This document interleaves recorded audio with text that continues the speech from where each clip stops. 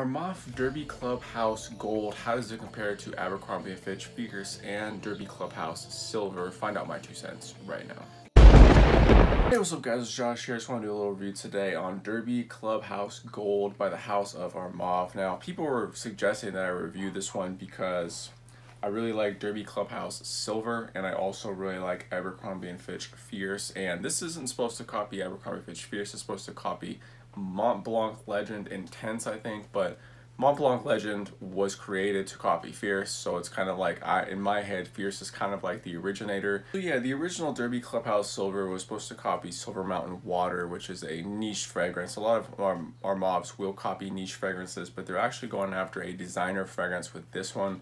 That kind of turns some people off because, you know, designer fragrances aren't that much money, so if you're trying to get a copy of one for like half the price, it's not as appealing as getting like a $30 fragrance that's supposed to copy an extremely expensive niche fragrance. So I just want to put that out there. Some people are going to be turned off right away that it copies a designer. I actually had a lot of people say that they really like this one or they're looking to get it. I think it's like somewhat of a new release as well. Right off the bat, it does have a clear Fierce-like vibe to it, definitely, but to be honest, there's almost like this sickly sweetness that like deep down that kind of turns me off a little bit. But after doing a lot of testing, it's really only when you spray it and get really close up in the beginning of it do you smell a little bit of that sickly sweetness. Actually, when it gets in the air, just a hint of it actually kind of smells good, but generally that sickly sweetness definitely held me back. It makes me not want to wear it as much, considering that I do have Abercrombie & Fitch Fierce. Right off the bat, when I first smelled this, it reminded me of Lalique Ma Force. Now I think this is another Fierce clone. A subscriber of mine sent it to me. It just has this similar sickly sweetness that I didn't like at all.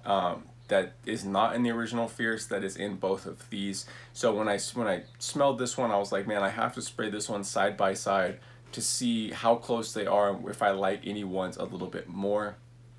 I gotta say that the Lalique has more of a Fierce vibe to it. There's just something extra that's in the Lalique that it just smells closer to Fierce, smells more authentic. Yes, there is some sickly sweetness in here, but it's not as much as something like Armaf's Derby Clubhouse Gold. Now I do want to say real quick, some Armafs, including Derby Clubhouse Silver here, they really do copy the fragrance really well, but there's almost like a real rough, aggressive part in the beginning when you spray it up close. It's just really kind of off-putting and not that pleasant. And then in the air, you don't smell it at all, and then it dries down and it smells great. This one, there's really no rough or aggressiveness or off-puttingness besides that sickly sweet note.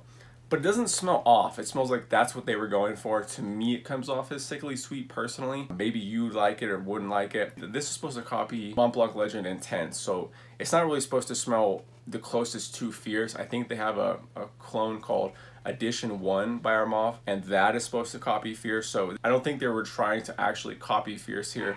And I do like the Lalique because it is closer to Fierce for me personally, but maybe you're somebody who wants more of like that Mont Blanc Legend Intense style feel. Maybe you'd want to go with this one. To be honest, guys, I wanted to wear this. The first day I wore it, you know, did a lot of testing, and once I smelled that sickly sweet note for a while, I just kind of, I had enough of it. I went to go respray on this one for the second or third time in the day, and I just gave up on it. I was like, you know, it's just not for me, to be honest. Like I just would rather wear something else besides this. The sickly sweet note kind of got to me, but later on that day, I think it was like 3 or 4 hours later, I didn't wear any other fragrances. I went out and I got complimented on how good I smell.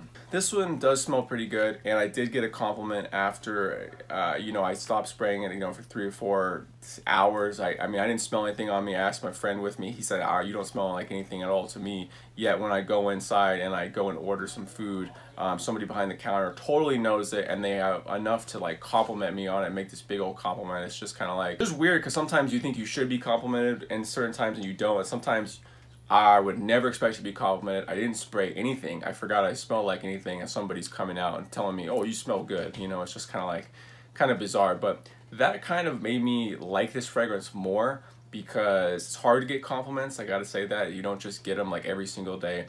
And I think I wore this the day after just because of just because it worked so well and I did get a compliment with it. So anyways, guys, you know, this is really up to you. I mean, if you like Fierce and stuff like that, you like Mont Blanc Legend, things like that, I would definitely check it out if you have enough money, you want to check something out. This isn't going to be the best Fierce clone or like the most high quality. Again, I think it's supposed to copy more of Mont Blanc Legend Intense with this one.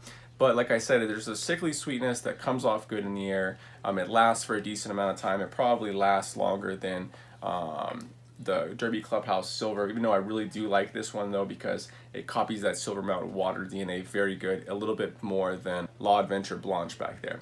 But anyways, guys, that's been my review on it. I'm kind of on the fence with it. It's interesting having to spray this La Lique next to it and notice that there is more of a Fierce vibe with it. If you're trying to get this for the Fierce vibe, I would recommend La Lique in its place. It has more of an authentic woody vibe that Fierce has. I think this is a pretty solid fragrance. I'd probably give it like a 7.5 to an 8 for the smell, 7.5 to an 8 for longevity. That compliment kind of really changed this fragrance to me because I probably would have just kind of passed on it. It doesn't smell bad, but when I have fragrances that smell the same but better, I'm not really going to pick it as much. So anyways, guys, that's been my review on it. It's very easy to wear, very easy to just grab, and it's very cheap. So I probably will be trying this again in the future. Look for it to be on my top Armaf lists. But anyways, guys, that's been my review of Armaf Derby Clubhouse Gold.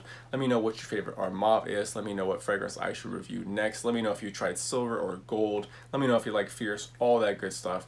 I'd appreciate it so much. We're on the road to 10,000 subscribers, and I couldn't do it without any of your help. Thank you guys so much. I'm having a great day out here. Hopefully you're having a great day at home. See you all in the next video. Peace.